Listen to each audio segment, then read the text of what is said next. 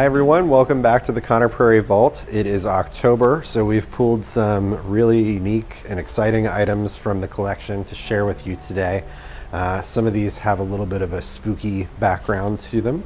I'm going to start off by telling you about three portraits that we have in our collection, one of which we specifically pulled because of its significance to some of the programming that we do around here. Many of you are familiar with our Headless Horseman Festival. It's a wonderful family annual tradition that happens here at Prairie. What some of you may not know is that we have a print of Washington Irving in our collection. And Washington Irving is the author who wrote Sleepy Hollow. So to tell you a little bit more about this piece, these three portraits that I'm mentioning, one of Washington Irving, one of John Jacob Astor, and one of James Fenimore Cooper, were all Lilly accessions, and they all were framed together before we unframed them to protect them and be able to better preserve them. Each of these was framed together, and the reason for that is because there is local lore that states that all three of these gentlemen visited the Connor home at one point.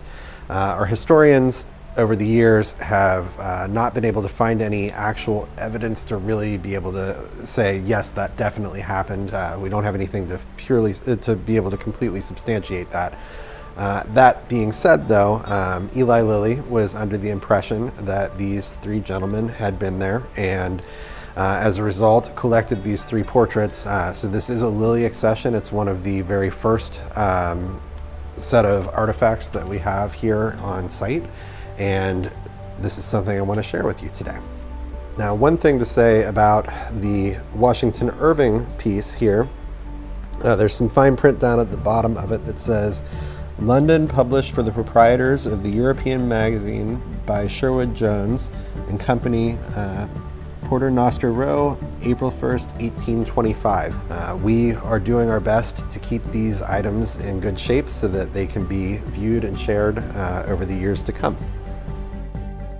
Every museum I've ever worked in has its ghost stories, and there are plenty that I've heard here at Prairie over the years that I've been here. We've had our fair share of spooky experiences, and when you're in a space like this by yourself, which we usually are, it's a little bit creepy anyway.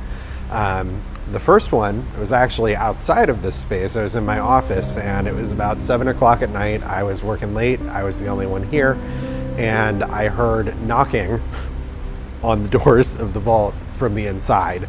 And that was my cue to leave for the night. I did not want to find out what was going on there. I did a quick peek to make sure there was nothing in here, and then I got out. Hi everybody, I've got another object from the vault for you today. This is the John Connor locket. It dates back to 1813, and it's made from gold and glass. It's got a tiny little portrait on the inside. So we'll talk more about the portrait in just a minute, but I want to read to you the inscription. It says, John Connor of Connorsville, 1813.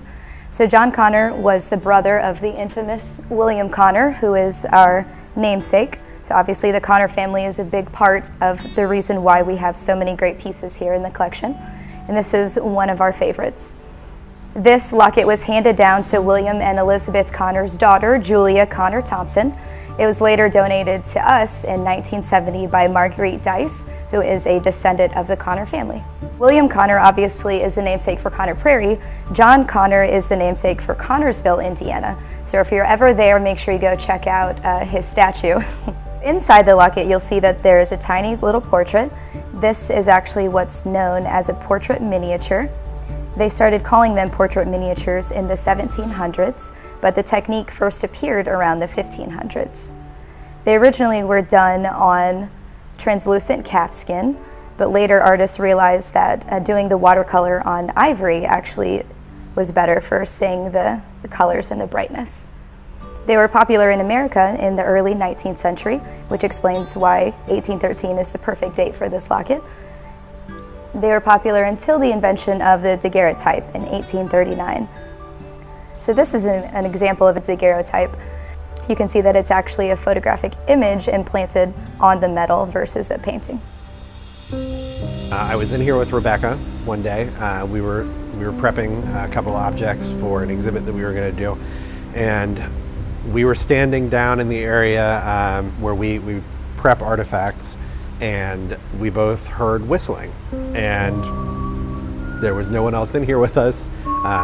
We were not open to the public at the time, so it couldn't have been sound traveling from somewhere else. We both were trying to puzzle all of that out, and unexplained whistling in this space. So that's another creepy little thing that's happened that I thought I'd share with you for October and spooky season, Halloween.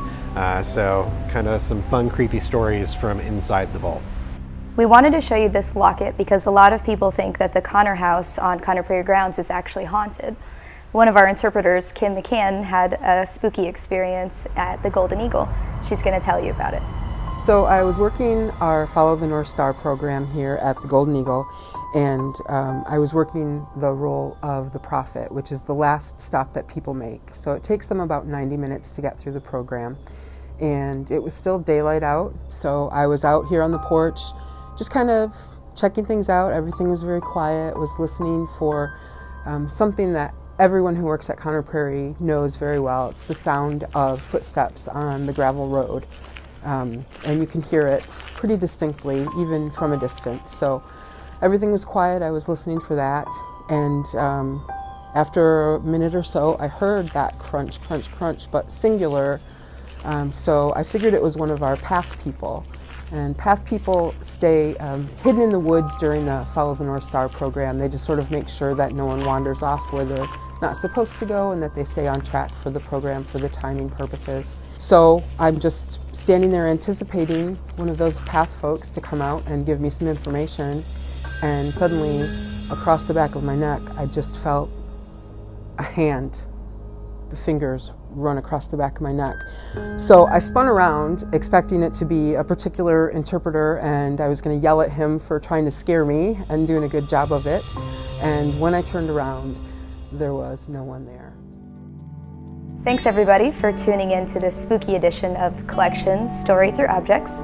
Come back again next month to see what we're going to show you.